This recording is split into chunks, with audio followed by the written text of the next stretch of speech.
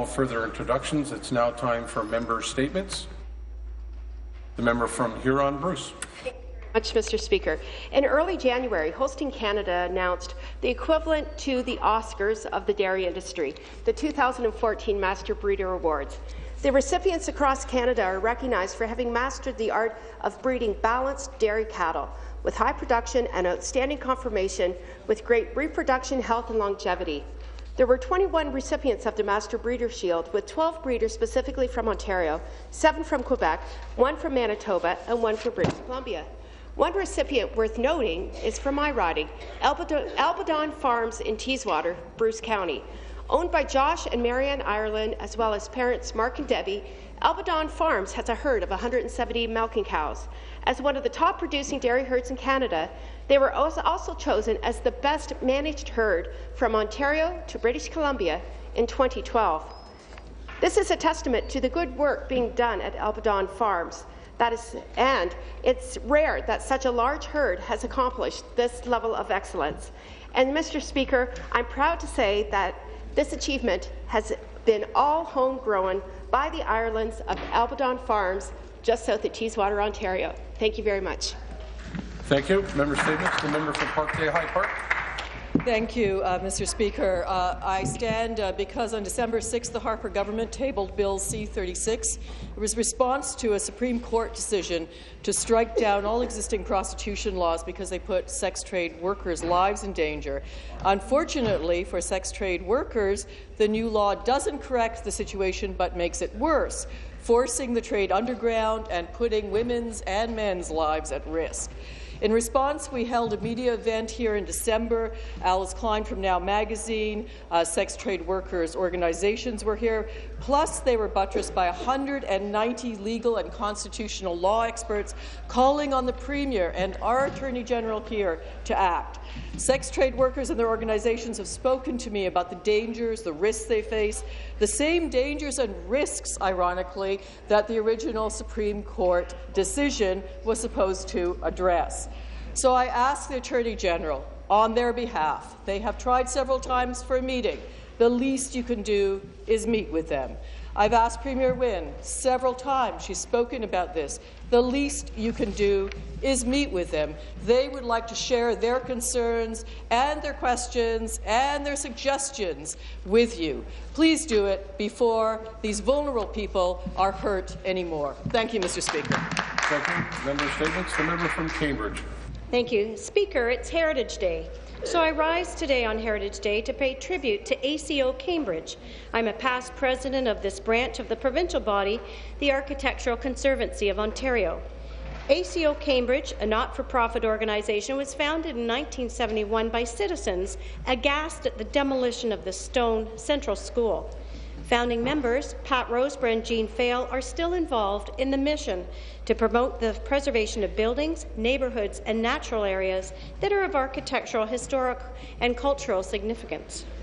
As a result of years of advocacy work, Cambridge boasts 3 heritage conservation districts, many buildings designated under the Ontario Heritage Act, a heritage master plan, a fundraising annual heritage house tour, and a city that's much more inclined to preserve its built heritage and cultural landscapes that surround the Grand and the Speed rivers. Op-eds, letters to the editor, increase awareness on heritage issues. Cambridge enjoys increased tourism and economic benefits, such as the revenue from the film industry that often use our stone streetscapes as a filming backdrop, such as Murdoch's Mysteries. Christine Ryer, President of ACO Cambridge, is here meeting with other members today to discuss the importance of preserving our collective provincial heritage. Speaker, I'm extremely proud to be part of a successful organization that ACO Cambridge has become. Happy Heritage Day. Thank you. Member statements. The member from Chatham-Kent, Essex. Thank you, Speaker. Speaker, road safety is an ongoing concern for all members of this legislature, and I just want to highlight some of the efforts of some of the local volunteers whose tireless efforts help make roads in my community safe every year. Over the Christmas holiday season, Home James volunteers provided a safe ride home for those who had perhaps a little too much Christmas cheer and needed a ride. Not only do they get you home safely, they will also drive your car home, and if needed, they will even escort you to your door. On New Year's Eve alone, they drove 246 people home, more than doubling that total from the previous year, just on New Year's Eve. Coordinator Jody Hogg was quoted by media about the success of the program. She said, you know, it's always a good time. You never get the same story by helping people out.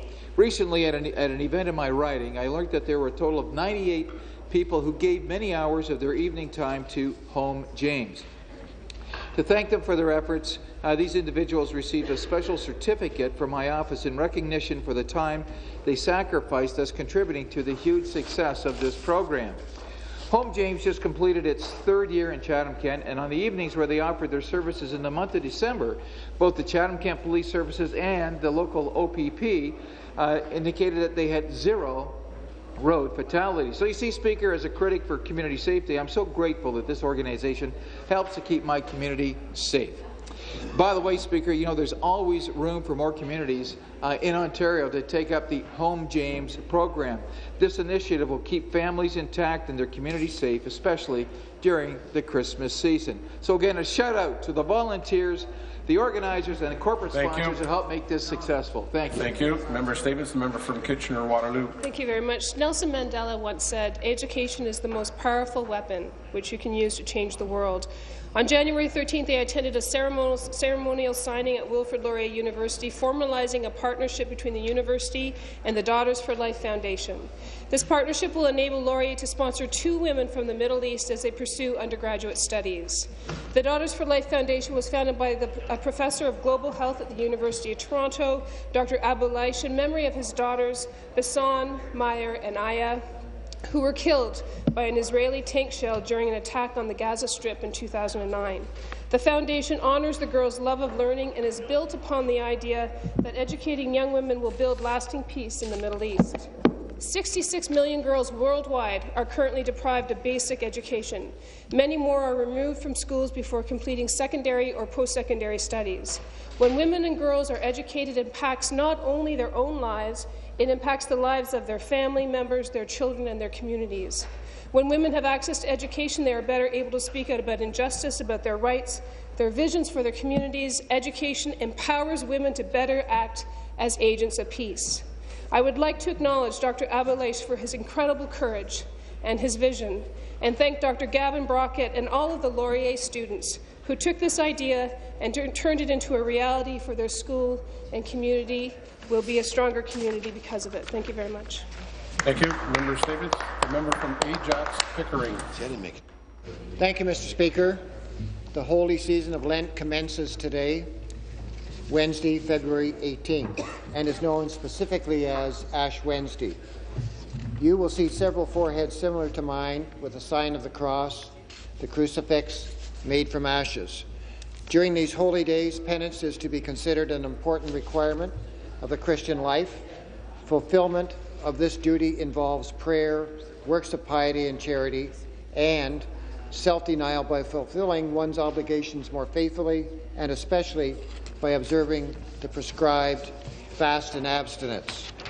In the Roman Rite, Ash Wednesday and Good Friday are days of fasting and abstinence from meat, and all Fridays during Lent should remain free from meat. The law of abstinence from meat binds those who are 14 years of age and older. The law of fasting binds those from ages 18 to 59. 1 full meal and 2 smaller snacks a day are allowed during fasting. Lent ends in 40 days on Easter Sunday, and that's April 5th. 3 important days at that time are Good Friday, April 3rd, when our Lord Jesus Christ was crucified and died on the cross. Holy Saturday, April 4th, when the resurrection of our Lord Jesus from the tomb was in progress. And the celebration of Easter Sunday, of course, is April 5th. 40 days after the resurrection, one of the most significant days in the Christian calendar, Ascension Thursday, comes when our Lord Jesus Christ ascended into heaven. May you have a holy Easter some 40 days from now. Thank you, Mr. Speaker. Thank you. Statements. The member from Nipissing. Thank you, Speaker. Last Friday, I met with several community care access centre workers on the picket line in North Bay. Their message was clear, Speaker. They don't feel respected by the government. Their clients aren't getting the care they need, and they want accountability in the way CCAC funds are being used. Their passion and commitment to the people they serve is heartfelt, and they deserve to be treated with dignity by this government.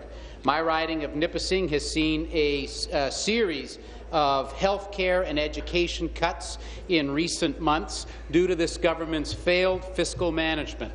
In total, nearly 130 full and part-time jobs have been slashed at the North Bay Regional Health Centre, including 68 RPNs.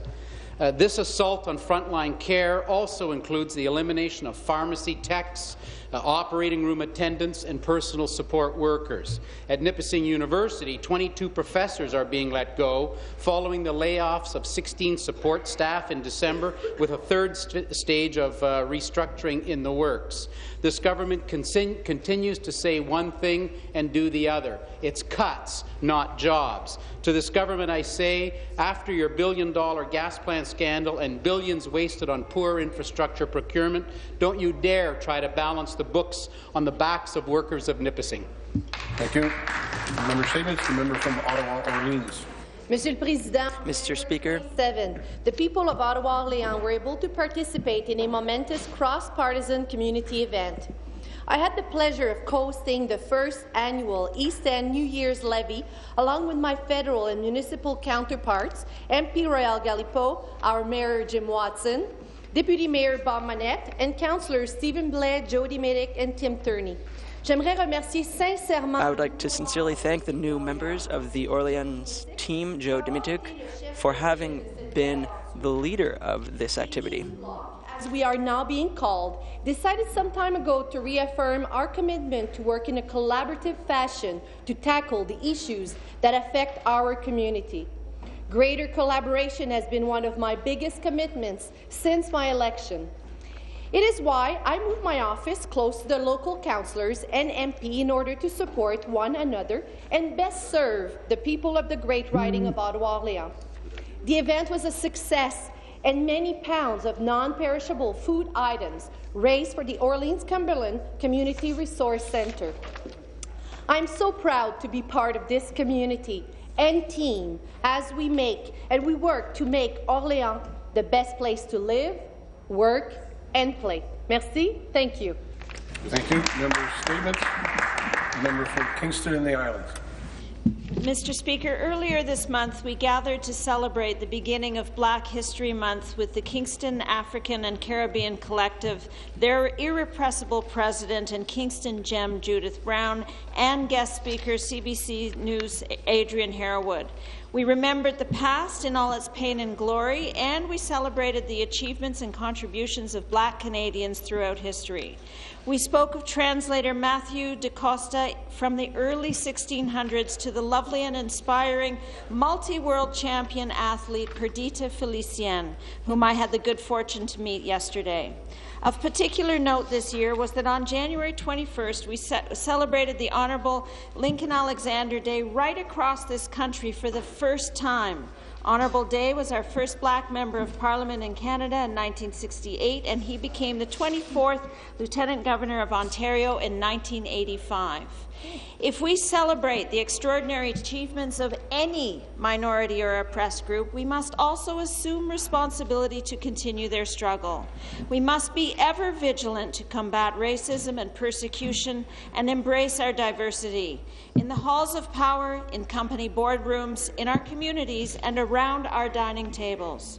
We must not stop until we have done everything in our power to fight for the justice and equality for all. Thank you. Merci beaucoup. Miigwech. I thank all members for their statements. I beg to inform